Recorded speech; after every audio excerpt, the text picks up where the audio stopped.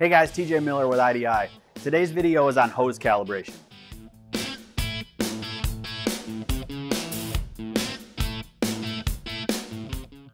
So we're up here at our corporate office in Minneapolis, Minnesota, and we've added 50 foot of hose to our Reactor 3 setup.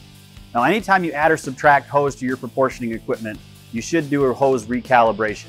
The resistance level is going to change as you add or subtract different lengths of hose.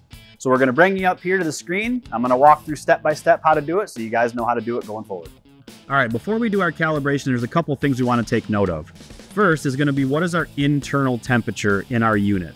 On Reactor 3, it shows me right here on the screen. My internal temperature is 65 degrees. That's important to know because once I measure the electrical resistance in the hose, it should be within a couple degrees of that same number.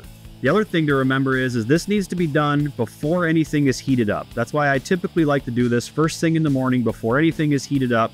That gets you your most accurate resistance reading. So it's 65 degrees. We took mental note of that. Nothing has been heated up. So we're going to go up here to hit home, heat, and here's my calibration button right here. I'm going to hit calibrate. It's going to give you another reminder. Calibrate with hose at room temperature, which we are. I'm going to go ahead and hit continue. It's going to measure the electrical resistance.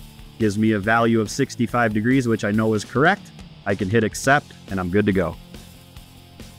So you can see that recalibration process was pretty simple on this Reactor 3. If you're unsure of the process with your individual spray foam equipment, reach out to your local IDI branch and they can get you in touch with one of the members of our spray foam tech team to help walk you through the process. Any other questions you may have on equipment, materials, or any of the other products we offer, reach out to any one of us here at IDI. Until next time, guys, TJ Miller, thanks for watching.